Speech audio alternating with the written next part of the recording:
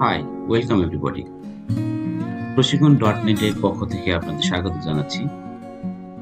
আজকে আমরা শুরু করতে যাচ্ছি একটি নতুন টিউটোরিয়াল, যে হচ্ছে PowerPoint free training for beginner. এই ক্লাস শেষে আপনারা যেটি শিখবেন সেটি হচ্ছে ফোল্ডার কিভাবে তৈরি করতে হয়, ফোল্ডার কিভাবে ওপেন করতে হয়, ডিলিট করতে হয়, রিনেম করতে হয়। এছাড়া PowerPoint ফাইল ক্রিয়েট, ওপেন এবং তার সঙ্গে আমরা পরিচিত হব। PowerPoint ফাইলের অর্থাৎ PowerPoint যে প্রোগ্রাম আছে তার ইন্টারফেস সম্পর্কে আমরা জানব। তাহলে চলুন শুরু করা যাক।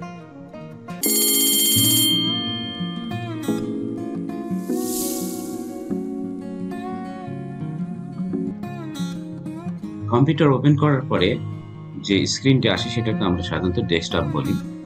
এই ডেস্কটপের তিনটা পার্ট থাকে। লেফট সাইডে কিছু ছবি দেখা যাচ্ছে, এগুলোকে আমরা আইকন বা চিহ্ন বলি, এজন্য এটাকে আমরা সাধারণত ডেস্কটপ আইকন বলি। আর নিচের দিকে একেবারে টানা দেখুন একটি বার আছে, এখানে অনেকগুলো আইকন দেখা যাচ্ছে, ঘড়ি দেখাচ্ছে, যে এটাকে আমরা বলি স্টার্ট বার বা স্ট্যাটাস বার বা টাস্ক বার, বিভিন্ন নামে বলা হয়। আর এই বিশাল ফাঁকা জায়গাটিকে আমরা বলি ডেস্কটপ এনভায়রনমেন্ট। এখানে আমরা যে কোনো জায়গায় রাইট বাটন ক্লিক যদি করি, রাইট বাটন ক্লিক করলে আপনি দেখবেন যে একটি নতুন উইন্ডো আসছে। সেই উইন্ডোতে নিউ অপশনে যেতে হবে। নিউ এ গেলে আপনি ফোল্ডার অপশনটি পাবেন। ফোল্ডারে ক্লিক করার পরে আপনি মাউস থেকে হাতে সরিয়ে ফেলবেন। আপনার দেখুন যে নিউ ফোল্ডার নামে একটি হলুদ রঙের আমরা আইকন দেখতে পাচ্ছি। এটি ব্লু কালার দিয়ে হাইলাইট আছে। এই ব্লু কালার হাইলাইট মানে আপনি রিনেম করতে পারবেন। সাপোজ আমরা লিখছি এটা Session-01।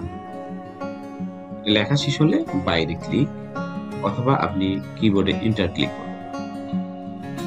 করুন, তৈরি হয়ে গেছে। তাহলে এরকম আমি আরো যদি ফোল্ডার তৈরি করতে চাই, right button click, new folder, Session-2।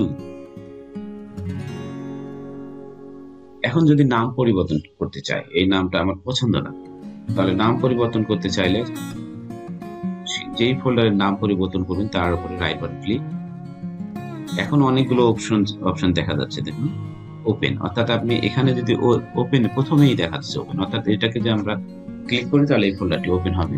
আর যদি নাম পরিবর্তন করতে চাই নিচের দিকে দেখুন রিনেম, ডিলিট করতে চাইলে ডিলিট, এবং এই ফোল্ডারটিকে যদি কপি করে অন্য কোনো ড্রাইভে বা অন্য কোনো ফোল্ডারে নিতে চান তাহলে কপি বা কাট করে আপনি মুভ করতে পারেন, তারপরে সেখানে গিয়ে পেস্ট করতে হবে। আমরা দেখবো একটু পরে।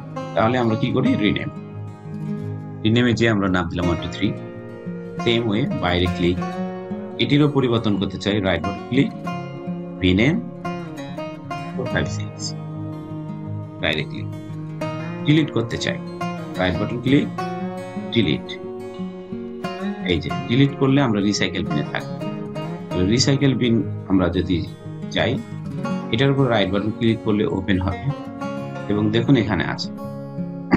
এইটাকে যদি আমরা এখন একেবারে ডিলিট করতে চাই তাহলে রাইট বাটন ক্লিক করে ডিলিট করলে একেবারে ডিলিট হয়ে যাবে, আর এটি খুঁজে পাবেন না। আর যদি চান যে কম্পিউটারের আগের জায়গায় থাকবে তাহলে রিস্টোরে ক্লিক করবেন, রিস্টোর। দেখুন আমাদের এখানে রিস্টোর হয়ে গেছে। ওকে, রাইট বাটন ক্লিক করে আপনি ওপেন করতে পারেন অথবা ডাবল ক্লিক করে ওপেন ফোল্ডারকে আপনি ওপেন করতে পারবেন। আবার ফোল্ডারের ভিতরে আপনি ফোল্ডার খুলতে পারবেন। যেমন এখন ফোল্ডার কোনটা ওপেন আছে দেখুন এখানে 1 2 3, এই যে এই ফোল্ডারটি। এখানে আমরা একটি ফোল্ডার তৈরি করতে পারি, right button click, new folder. এখানে হয়তো আমরা লিখলাম Session-5 বা 8 এরকম দিলাম, যা ইচ্ছা। আবার যখন ইচ্ছা আপনি রিনেম করতে পারেন। অর্থাৎ কম্পিউটারে কাজ করার সুবিধা এটি যে আপনি যখন ইচ্ছা ডিলিট, রিনেম অথবা আপনি সেখান থেকে ওপেন করে কাজ করতে পারবেন। ঠিক আছে, রাইট বাটন ক্লিক, ওপেন। দেখেন এই আরেকটি ফোল্ডার, এই যে Session-8 ওপেন হয়েছে। এটা ক্লোজ করা যায়, ফোল্ডারগুলো ক্লোজ করার জন্য ক্রস বাটন, এখানে আছে ক্লোজ।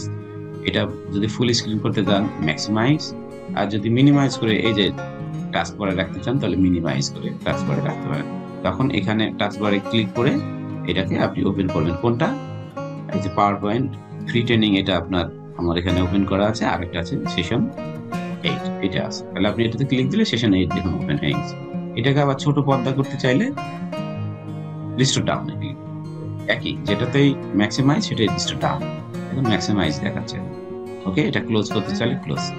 তাহলে আমরা একটা ফোল্ডারকে কিভাবে তৈরি করতে হয়, ওপেন করতে হয়, ডিলিট করতে হয়, রিনেম করতে হয়, এবং ফোল্ডারের ভিতর ফোল্ডার কিভাবে তৈরি করতে হয়, পাশাপাশি ফোল্ডারকে কি করে ক্লোজ করতে হয়, মিনিমাইজ করতে হয়, সেগুলো জেনে গেছি। চলুন আমরা সেকেন্ড সেগমেন্টে অর্থাৎ পরের সেগমেন্টে যাই। এখন আমরা যেটা করব সেটা হচ্ছে পাওয়ার পয়েন্ট ফাইল তৈরি করব।